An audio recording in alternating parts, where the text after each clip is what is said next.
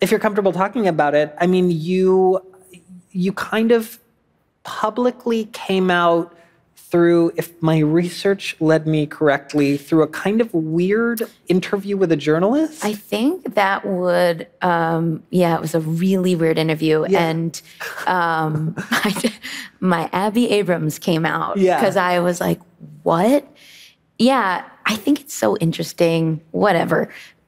Like that queer people like have to publicly come out. Yeah. Like this is an obvious statement, but like I hate that like straight people don't have to say a fucking thing. Yeah, yeah. And so it was it was kind of a big outlet. It was Vanity Fair. I think I was promoting the book. Six Balloons? No, Six Balloons. Yeah. It definitely would have been the book, because the book is all about that. That's so funny. It was for Six Balloons, which is this film I was doing. And she goes, "You're such a catch. Like, why are you single? Like, what kind of guy are you into? I don't get it." And I was like, oh, like it was not a secret to me at all, but I also wasn't gonna like tweet it. Yeah, yeah. Or I don't know, that just didn't feel like my vibe. And I stumbled through making sure she knew I was queer on the phone.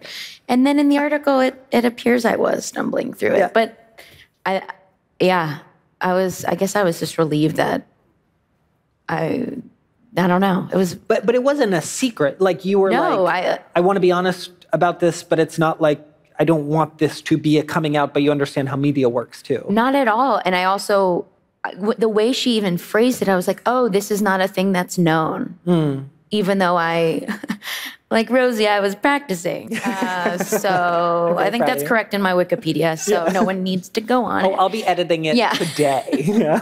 But I don't know what, I just was like, well, I have to correct this person because this isn't incorrect. Yeah.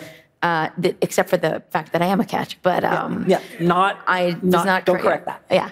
But it was clumsy. But I also, I think something, I was trying to formulate this question, but like, you're totally right that I think this whole notion and performance of coming out is kind of bizarre. I think, like, I came out at 18, which was so like, I had a very Ryan Murphy coming out, it's a like, Mom, Dad, I'm gay, and they're like, we know. And then everyone was like crying. And I think like, that changes, like 2006 is recent, but it feels like a totally different time. Wait, 2006 was when I came out. Okay, I was like, wait, yeah. I'm telling you, no. Yeah, I came out in 2006, and it just feels so different, meaning what you're articulating is, I think, the prevailing feeling of like, I don't want to come out, I'm just queer, like... I just didn't feel like I needed to make some sort of announcement. I was so old. Yeah. Like it was, I was, not that has anything to do with the announcement. I just like sort of realized this about myself pretty late. And once I did, I was very much open about it. I mean, it's in everything I make. Yeah, yeah. And I think, and I don't know. I mean, it was sort of like kind of right that it happened that way. I was like, oh, you don't know Vanity Fair. Yeah, you got to educate them.